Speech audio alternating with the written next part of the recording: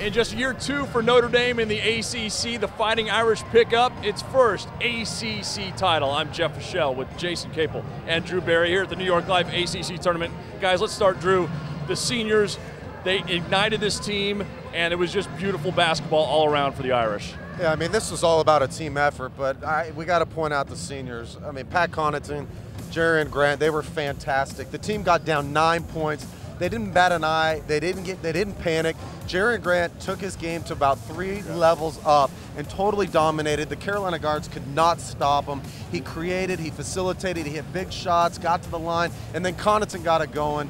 Had a great night, 20 points. This team's 29-5. They're flying under the radar at 29-5. How does that happen? Well, I spent time with Jerian Grant this year and asked him, how does he know when to turn it on? We know he leads the league in assists, 7, but he understood the point in the game when they were down 9 or 10 points. It was time for him to attack. He shot 18 free throws, made 15 of them. You talk about a team effort, 5 guys in double figures, but those seniors led the way.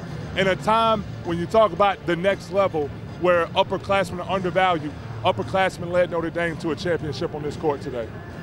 Jerian Grant, the tournament MVP, by the way. Pat Connaughton, no slouch either. In fact, I remember at one point, Connaughton was right next to us, and you said, Pat, shoot the ball. Next time down the floor, he hits a 3. Yeah, well, I mean, the guy was 4 for 5 from 3, had missed one other shot. He was on fire, and he was just being unselfish, and I had to yell at him, get on him. I talked to him before the game, told him, remind me of Matt Harpring.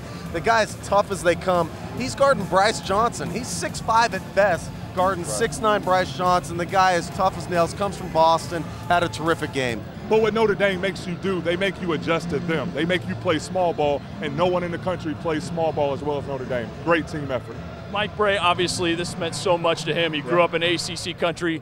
He was an assistant at Duke for Coach K, and now he comes in from South Bend, Indiana. You're in the ACC, and you win an ACC title. Yeah, I mean, it's terrific effort, but I think the thing they're focused on is they're focused on the national championship. Although this is nice and this is great, I talked to him 2 days ago, and I said, Coach, are you going to wear down your players in 3 days, in 3 games, and cut down the nets, or do you want to be ready? Because you've got a recipe and you've got the ingredients to make a deep run in this tournament. And he said, you know, it's a fine line, but Notre Dame would love to cut down the nets as the ACC champion. 29-5, this team is flying under the radar. Nobody wants to play this team, especially with only 1 day to prepare. They're a high-octane offense. They are a team. They play together, they play smart, and they're a tough group of guys who only want the goal of winning basketball games. They're going to be a tough out in the NCAA tournament. And the last time a team beat both Duke and North Carolina to win an ACC title, your 1993 Georgia Tech Yellow Jackets. I showed Connaughton the ring. I said, this is what you're going for, baby.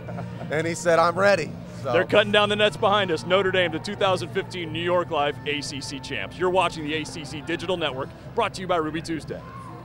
We are the official home for ACC basketball. For more great content like you've just watched, click one of these boxes.